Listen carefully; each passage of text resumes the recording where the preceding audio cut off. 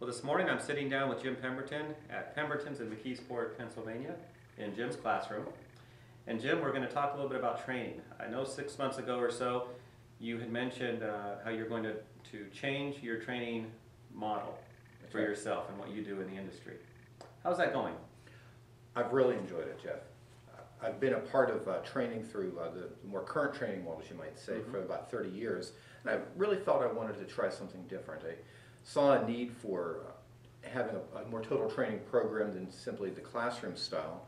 And I was fortunate enough to be able to partner with Lisa Wagner, who has the same vision for this type of training. So with what we now call our Textile Pro Rug Training and Fine Fabric Training Program, we've enabled our students, the people that work with us, to learn online many of those things that really in the past were learned in the classroom, so that we can have intensive hands-on training for a few days and give the students really a chance to work from beginning to end through both the rug cleaning process and, of course, my favorite part, the upholstery cleaning process, and then to have ongoing support afterward. So instead of a few-day class, we have a 6-month training program.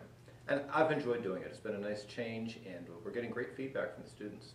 Well, that sounds exciting. I know one of your passions is hands-on training. Right. You like to get the students involved.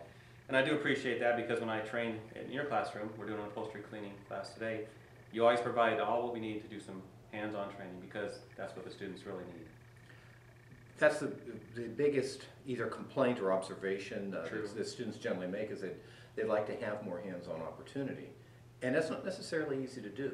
And that's again why Lisa and I have liked the program we've put together, because the data someone needs in training in a classroom setting is important too. And so unless they can get that information online sooner, sort of in a self-paced program, you can't just do a hands-on class. It's not fair, I think, to the trainers to put them in that position.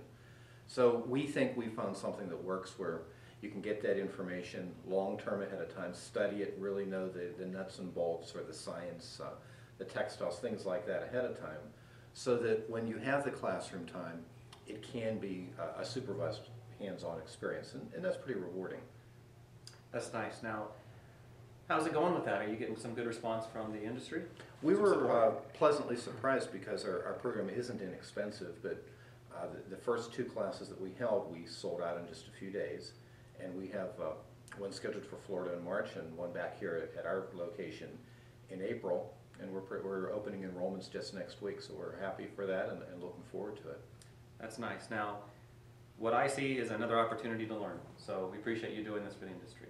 Well, thank you, Jeff, and thanks for coming here and training for us as well. Now we have to get to work. You bet. All right, thanks.